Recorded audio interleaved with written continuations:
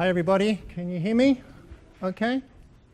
All right, thanks for coming to Back to the Future of Search. To kick things off, I thought a bit of a background in me, just so you'll get the 2-second overview of who you're listening to and who's rabbiting on about this techno babble. I'm an SEO specialist, one of Australia's leading SEO copywriters and trainers. I've been involved in the web since 1999-2000, so nearly going on 20 years now. Digital producer. My claim to fame, if I can indulge in the term, is that I produced Australia's first ever streaming film and music website. So nowadays, of course, we don't bat an eye about watching streaming media on our computer. August 14, 2000, sponsored exclusively by Apple. IndieFilmWeb.com was a site that we launched, which had the very first live streaming. In another life, I'm a professional novelist and screenwriter, repped out of Hollywood by one of the big 3 agencies. And go back further in time, I was a professional film actor, 6 features, co-starring in 3 opposite folks like Ray Liotta, Lance Hendrickson, Ernie Hudson, Julian McMahon, etc. But I've been involved in SEO and the web for, like I said, 18 odd years. Okay, and for the last 6 years, I've been running SEO North Sydney. Now, a bit of an overview. To kick off, we have a bit of context, okay? This is where I want to take you back to the early days of the World Wide Web so we can have a framework for what comes later, okay? So we'll fire up the DeLorean to 88 miles per hour and take us back to a time before this time. Then we'll get into the serious stuff, which is the takeaways, which is what you really want, okay? And from there, time permitting, we'll get into a Q&A. I apologize in advance if we run a little bit late. I normally speak for 1 whole day or 2 whole days on this topic, so we've done our best to compress within the time frame that we've got. Before we do kick off, though, can I just have a bit of a gauge of the room?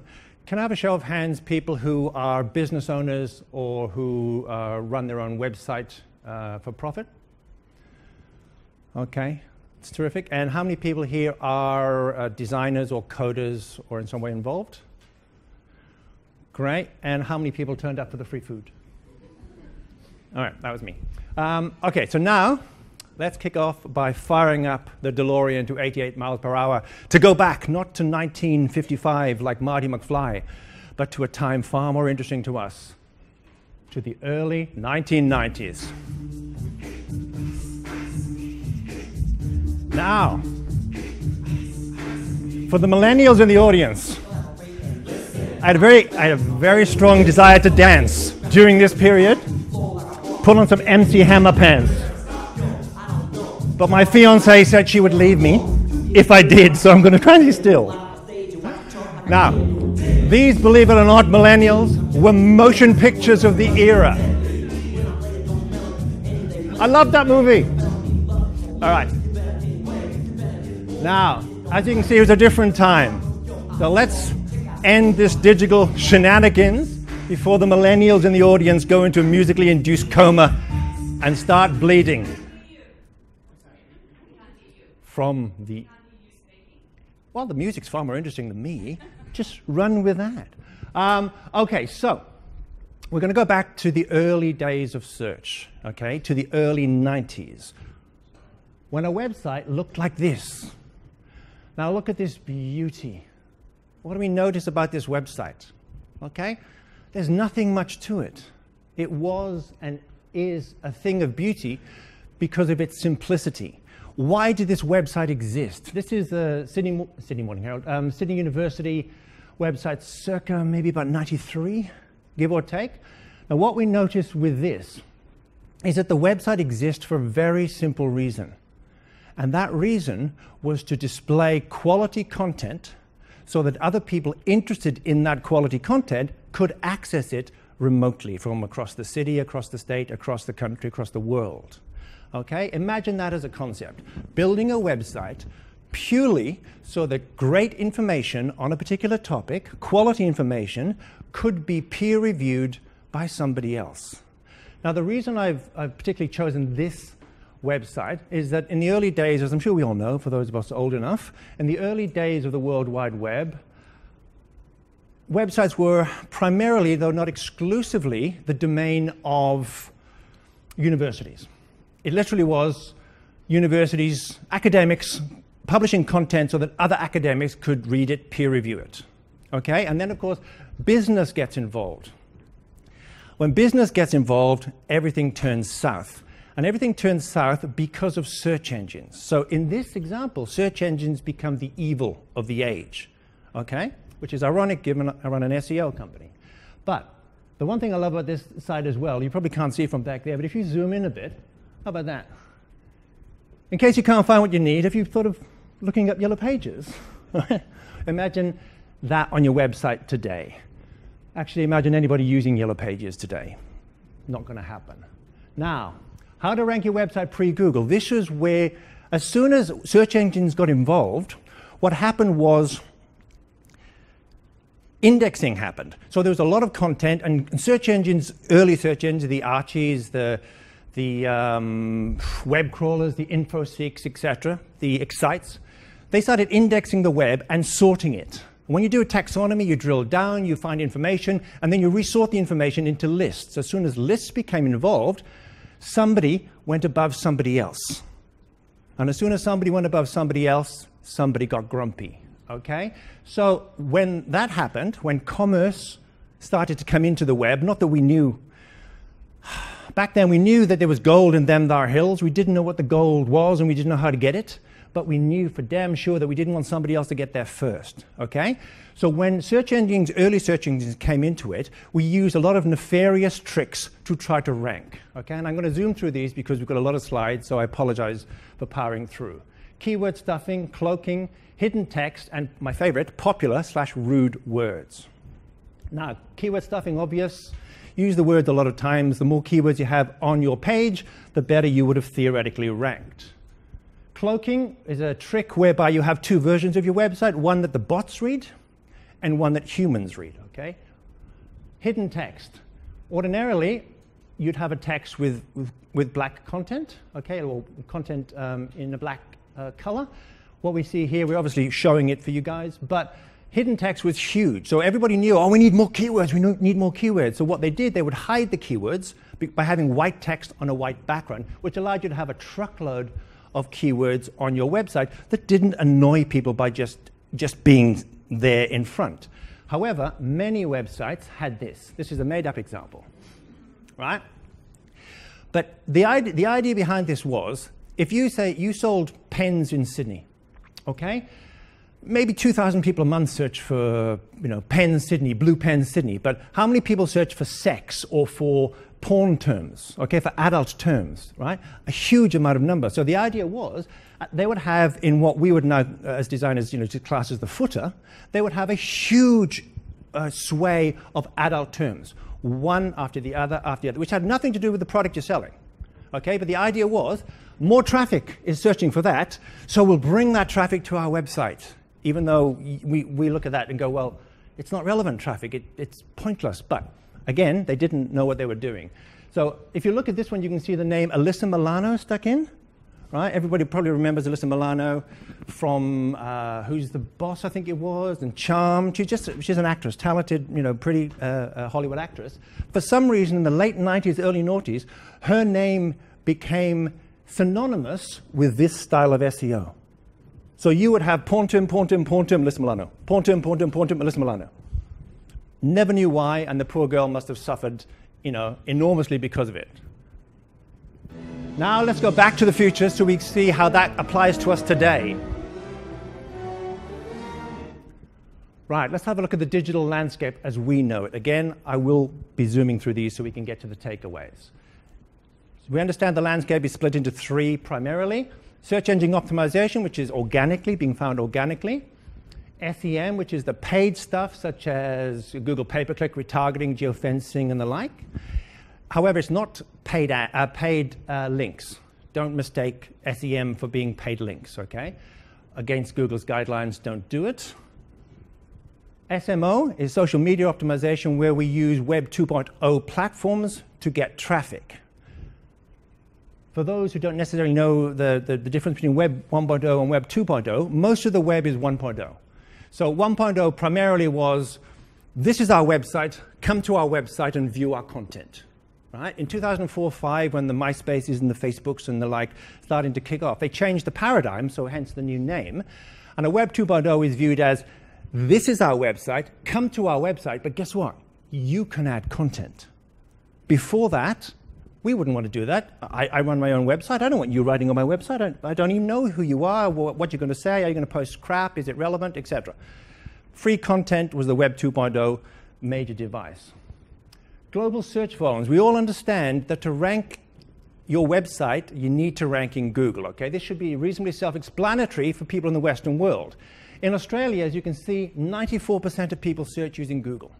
Disproportionate amount, okay? In most of the Western world, it's like that. Google doesn't own everywhere.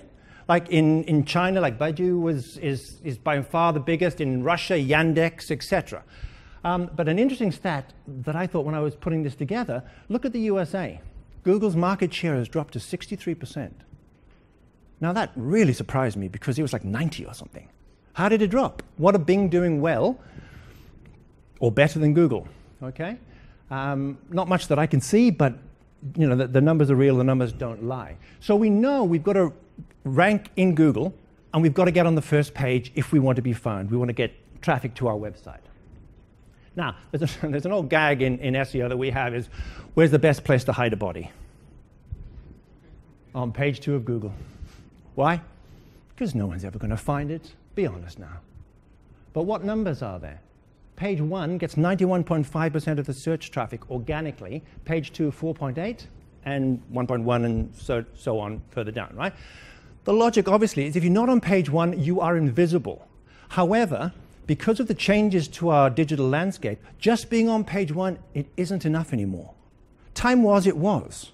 Okay? Your business could grow by being on page 1, but how page 1 is now laid out with the new layout that Google has, with the Google Ads at the top and the Google Map 3-pack and sometimes the knowledge graph and various other things coming before the organics, where you come on first page is far more important now than ever before. Look at that. 32.5% of people click on the first organic search, 17.6 on the second, 11.4 on the third. Think about the numbers. 61.5% of all organic traffic is in the top 3. Okay? You want the phone to ring, that's where your SEO company needs to get you. Getting on the first page is great. That's the first battle. Getting above the fold being what we class as top 5. Third battle is top 3. Then, of course, SERP 1. Now, when I use the word SERP, an acronym I'm sure you probably all heard, SERP, traditionally meant for search engine ranking page. So if you're on the third page of Google, you were SERP 3, but colloquially used by SEO companies and SEO practitioners to meaning search engine ranking position. So if you're 1 in Google, you're SERP 1. If you're second on page 2, you're SERP 12. It's just an easier way to work out where you are. Okay? So getting on first page is important, but where you rank is stupendously important. The thing with organic search, as opposed to paid search, SEM, is the paid search is pretty black and white.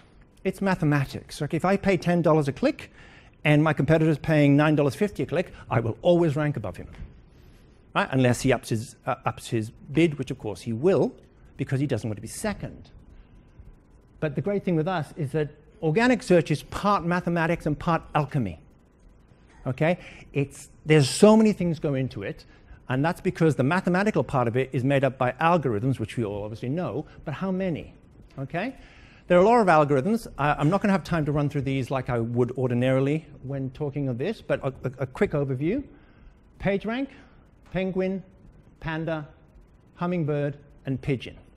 Now, PageRank was the elephant in the room for nearly 20 years. PageRank was created by Larry Page, who with Sergey Brin are the 2 co-founders of Google. It's a play on his name, PageRank, but it ranks pages from 0 to 10.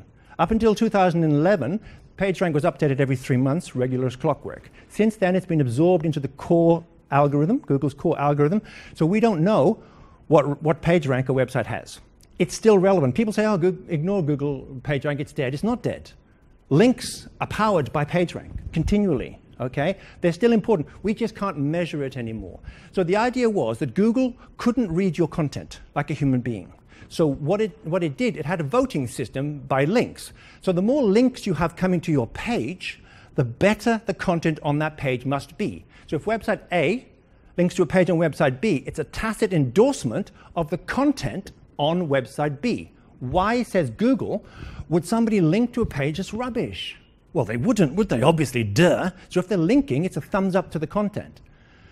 Except that SEO companies and affiliate marketers and the like raped and pillaged the algorithm, which was and still is full of holes. Now, Penguin is tied into link building. I'll talk about Penguin a bit later, so I won't dwell too much. But ultimately, Penguin was created to stop unnatural or toxic, quote-unquote, links. Links that aren't real, or at least in Google's terms, aren't perceived to be real. Okay? There's a lot of other things that it does, but primarily, it's to stop toxic link building. Okay, this is a quick example of toxic links from a client of mine. When they signed up with me in 2013, they were penalized by Penguin so badly, you couldn't even type in their name. So what they'd done is they'd gone and outsourced to an agency in Melbourne, who, unbeknownst to them, as many big agencies do, outsourced to India or to the Ukraine or Russia or wherever the hell else they go and make these dodgy links, okay? And they had all these links, and Google caught them with their hand in the cookie jar, and they got punished, not the company. The company got booted, right? These are the guys that suffered, and you couldn't even type their name. And you can see back then, look at the last two, terrorist jobs, mail enhancement reviews. What's that got to do with a company that sells windows and doors and aluminium windows and the like? Nothing. Today, you type Windows Sydney or aluminium Windows Sydney or any number of other searches, they're SERP 1. Back then, they weren't even SERP 1,000. Panda, which again I'll talk a bit about later, but Panda is hugely important, okay? And ultimately it's all about quality content. Panda was created by a guy called Navneet Panda, who's a software engineering guru for Google. His remit, him and his team, their remit, in the early part of 2010-11 was to create an algorithm that can read a page like a human being, okay? That's what they did. And when Panda launched in 2011-12, it changed everything about your website, okay? So this is stupendously important. Yeah, quality content is self-evident, but you know, it bears repeating, and repetition is the mother of learning, but quality content is the foundation that all of our SEO should be based on.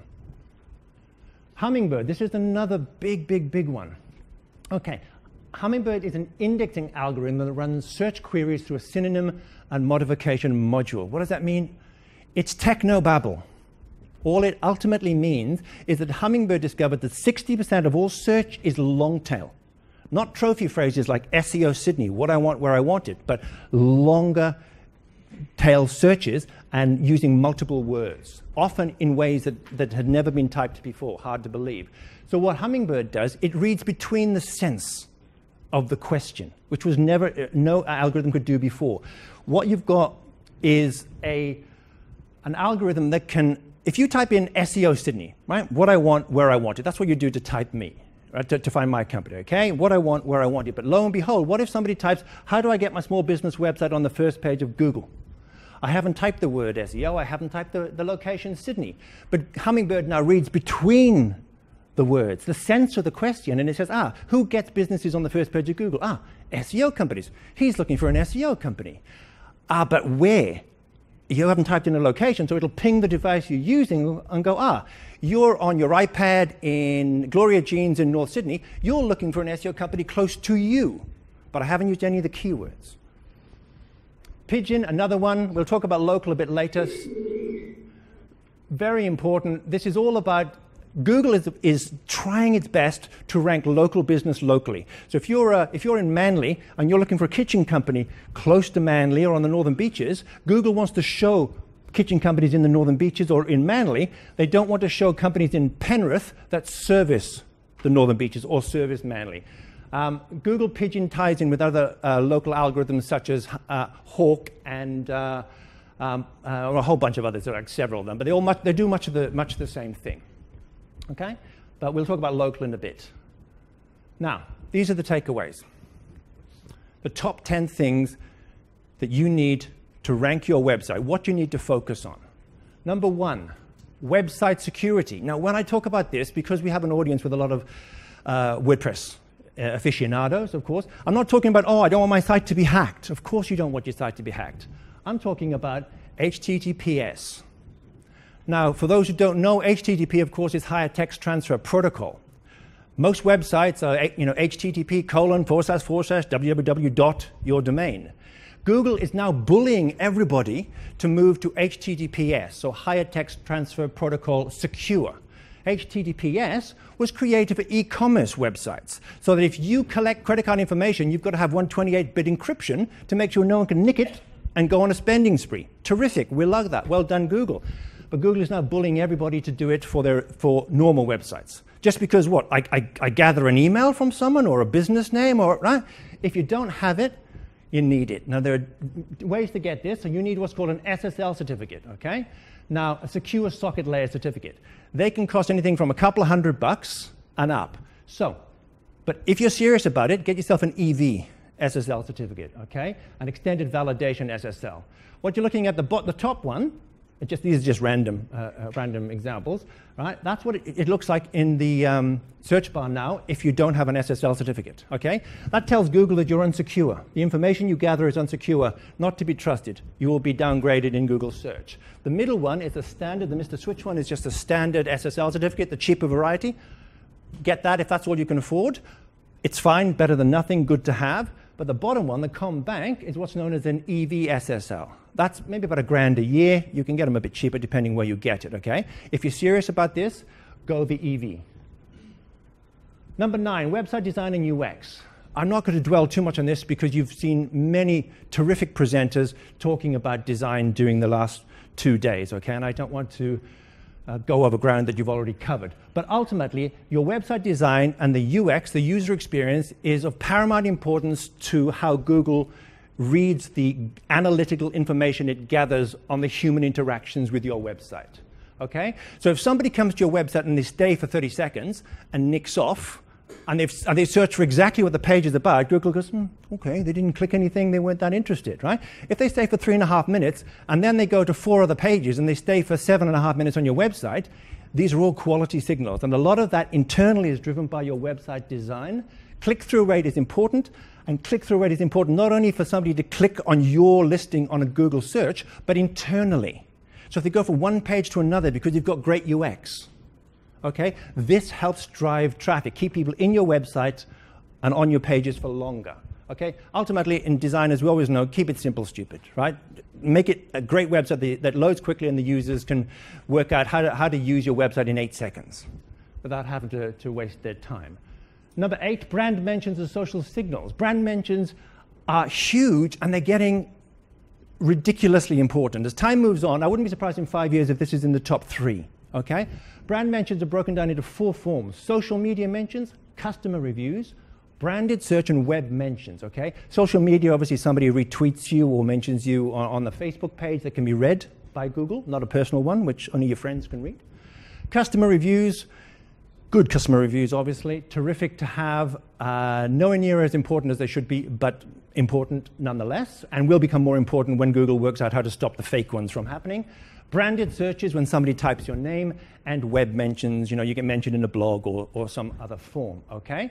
But what you don't realize, or many people don't realize, is that when you get a branded mention, you often get a link, right? But if you don't get a link, it's still an inferred link or an implied link. So in other words, Google understands that the words that surround your brand, even if they haven't hyperlinked it, is where it's going to be.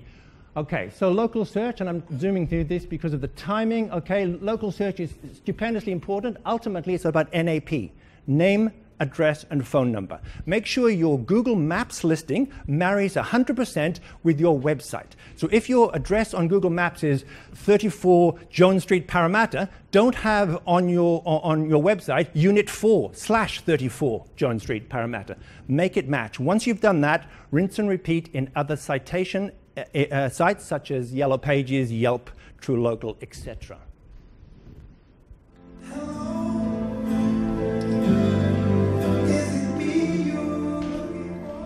Now, voice search, my goodness, we could spend a whole topic on this, but I won't because it's not that important, even though 20% of search, can you believe that? 20% of search is done in voice.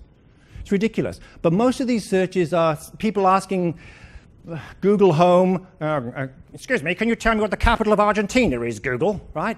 It's nothing that we as business people can leverage, okay? But we need to have content that answers the why of the questions as opposed to just goes and focuses on keywords. Mobile friendliness, obviously stupendously important. Once again, Google has rolled out the mobile first index. Up until now, you've not necessarily realized that your website was being copied onto an index on 1,000 servers and 1,000 edge servers around the world by Google. So when you search, you're not searching online, you're searching on a copy of the World Wide Web on Google's servers, okay? Previously, for the first 20 years of their existence, they used to index the desktop version of your website. Now, from like literally March, they are now going to index your mobile version first and more frequently, and your desktop far less. So if you want to rank, you'll have different rankings for mobile and for your desktop, and Google gives more importance now to the mobile environment, right? 57% of people, okay, search on a mobile device. Website speed, again, look at Google's own studies have shown that if your website loads in 6 seconds as opposed to 1, your bounce rate goes up 106 seconds. So design a website that loads, every page loads in no more than 2 seconds. I can't tell you how important this is. Many designers in the room, we all understand this. Make it load quickly. And if you've got 1,000 lines of code to show your website as you want it to see, and you can do that in 500 lines of code, use 500 lines of code. Make it load fast. 3, RankBrain. RankBrain is a state-of-the-art machine learning system that utilizes artificial intelligence to interpret and improve new searches. Now, what does that mean? Basically, it means that it looks at new searches, which is about 60% of searches. It looks at new searches that it's never come across before and says, look, I don't quite understand what this means, but based on my previous understanding of searches around this topic, I think you're meaning this, so I'll show you this answer. Even though 60% of searches it's never heard of before, okay? This didn't exist before 2015. We'd never heard of it until Google announced it. Links. Doesn't surprise anyone that this is still important, okay? Remember the hierarchy of links. Not all links are created equal. At the bottom of the pyramid, you've got the .coms, the .nets, the .co.uks, the .ins, the .whatever, okay? Things that are not Australian. On the second level, we've got .com.au and .net.au. A link from a local Australian site is far more important in Google's eyes because anyone can get a .com. But I've got to have an ABN to get a .com.au or a .net.au, okay? Much more important if you have an Australian link than that. Higher up, you've got the .net.edus, .net.aus, which is stupendly hard to get. And above that, you've got the .gov.aus. If you've got a government link, it's worth 1,000 other links. And last, but by no means least, original, well-written, long-form quality content. The single most important thing, because it's the one thing you can control. And imagine you've got 30 years of experience. You run a kitchen company, right? You've got 30 years of experience. But on your website, you've got like 7 pages and a couple of hundred words. Google is not psychic. It doesn't understand that you've got 30 years of knowledge. That knowledge has to be expressed professionally and through a really in-depth IA, information architecture. It has to be spread out so Google knows that you know everything there is to know about making kitchens, because if it's not there, Google isn't psychic. One last slide to give you a quick couple of 10 takeaways for Panda. Does your article read like it was written by an expert? Does it have a minimum of 500 words? Yoast tells you 250 words. Right? Don't believe it. SEO companies know, and statistics have proven this, that to rank first in organic search, you need 1,750 to 2,500 words per page. 2,500 words per page. It's an enormous amount of words. And you say, well, people don't read that much. Google reads that much. Is the content 100% original, or have you spun it? Does it have, grammatical spelling errors, just basic year 10 stuff, just, dot the I's and cross the T's? Does it offer any new insights into the subject, or are you just regurgitating, what's been said 1,000 times before? Does it discuss the topic fairly? Okay, very important to do that. The pros and the cons. Is the website, the article, on a recognized authority in the field? Are you an authority site? Okay, you'll only get that over time. Or are you just a random blog talking about whatever? Is the article good enough to like, tweet, or bookmark? Again, comes down to quality. Is the article well enough written that you could rightfully expect to see it in a publication or some kind of print book? Okay? These are Google's words, by the way, not mine. And lastly, does the article have pictures and or videos as well as words? Because 90% of Panda is about the words. 10% is about the other stuff, the multimedia experience. Do you have a lot of annoying ads pop up? Do you have video? Do you have audio? Do you have pictures? Other people learn different ways? Okay, so 10% of it is the design, and the multimedia, 90% of it is the words. And lastly, the last slide I will leave you is Warren Buffett. Why Warren Buffett? Well, Warren Buffett is one of the world's most successful investors, as we know, and as of 2 days ago, when Facebook plummeted by 161 million, he's gone from the 6th most richest man in the world to the 3rd, okay? He understands, as we need to understand, that the long game is the only game worth playing.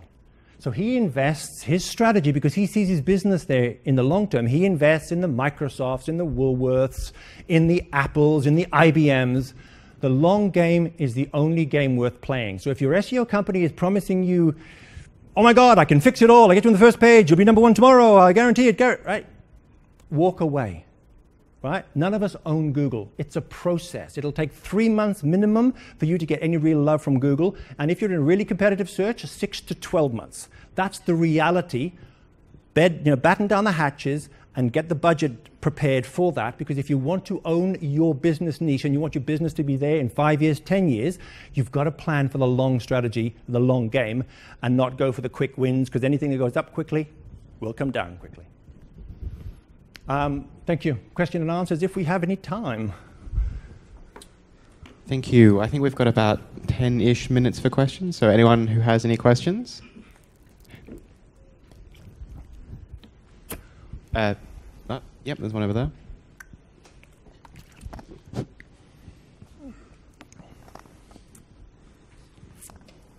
It's just like a comment as well. Like with that Cloudflare SSL, you can get it for free, but it doesn't do end-to-end encryption unless you get the business plan or something. So yeah, just maybe compare the EV SSL with Cloudflare and maybe Let's Encrypt. There's a Moz blog on it as well if you Google it. Say that again, sorry. Like Cloudflare. Have you used Cloudflare before? No, I haven't actually. It gives you like a free SSL from Cloudflare's edge to your users. Yeah. But it doesn't encrypt from Cloudflare to your origin server. That's the issue with that. I guess my comment on that would be, without knowing that particular kind of platform, I would say that you get what you pay for. And if I'm serious about an SSL certificate, I'll buy it from a reputable source. And if I've got the coin, I'll get an EV every day. And you can get those for $450, but you can be up to $1,000. But the bottom line is, yes, you need an SSL. We understand where you get it from ultimately. If you're in that kind of middle bracket of what sort of SSL, I don't think it's going to matter too much. It's just better to have something than nothing. But if you want to go the extra mile, and this is just one facet of a much broader picture, because Google has over 200 ranking signals and over 10,000 sub-ranking signals. But as I always say, it's like they're making dinner, and they're making soup, and some of the ingredients are really important, like the meat, and some of them are just like, oregano or something on top, right? They're all in the soup, but I need to focus on this. SSL is one of the top 10 now, so that's definitely something to focus on. Yeah, and just another thing I've noticed, like if you go to apple.com, it actually has their company in the green bit of the HTTPS. Whereas if you go to any other HTTPS site, it'll be like just secure in green. So maybe that's part of EV. I haven't used EV before, so. Well, I'd say that Apple are not short of coin, so I suspect they've got an EV. Right. So just any bank or financial institution or any quote unquote real company, as in by large multi-million-dollar company, instantly go for that, because it's in the grand scheme of it, what's a grand to them? Facebook doesn't have EV. Yeah, Facebook's a lord unto themselves, I suspect. Maybe they wouldn't have lost 161 billion if they were more secure. All right, thank you. Hey, you said that RankBrain uses AI to interpret news searches. Yeah, news searches, yeah. Yeah, do you have strategies you could use to, leverage that, I guess? Can you go into some details, sorry? Well, strategies for RankBrain ties into, like most of the strategies, into content production. So what you're trying to do with RankBrain ultimately is trying to work out, we've got all these new questions and we've never heard them before, but we can compare similar searches in the past that we've had, that we've given these results to, and the human metrics from these results as someone who's followed that link and gone to a website and stayed on the website a long time and gone to multiple pages. So we know that the human experience has been good when we've answered this question like this. So all RankBrain is doing is trying to look at things, look at content sideways. Okay, so horizontally as opposed to vertically. So from a strategy perspective, I always say, try to work at the intent of the question, not just the keywords. Forget keywords. Keywords are dead. They're not dead, but I mean, I have a blog on this, but they're dying, okay? If they were a made-up number, but if they were worth 100 out of 100 pre-Panda, now they're worth 15, right? Eventually they'll be worth 5. And one of my pet gripes with SEO companies is the biggest con in SEO is, you know, oh, this package comes with 10 keywords, this package comes with 20 keywords. Would you like 20? It's so much better. I hate it. And we get so many clients that say, well, how many keywords do we get? You get unlimited keywords. It's not about the keywords, it's about the content. I can have 50 keywords in a page.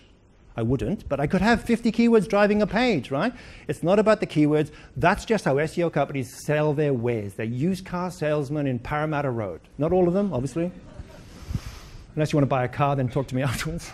But by and large, it's an industry of street corner mountebanks, to put it mildly. We've got time for one more. Yes?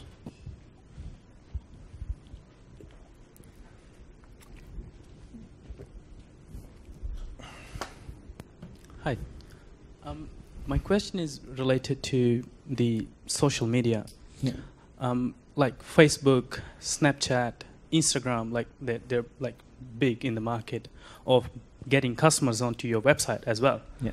So the biggest problem is you gotta spend like some money on each platform as well as on Google. Like, and sometimes they go hand in hand, and sometimes it's like really hard for the customers who are like small business owners, and it's kind of becomes unfair for the people who just want to start their business as compared to have really big people in the market already.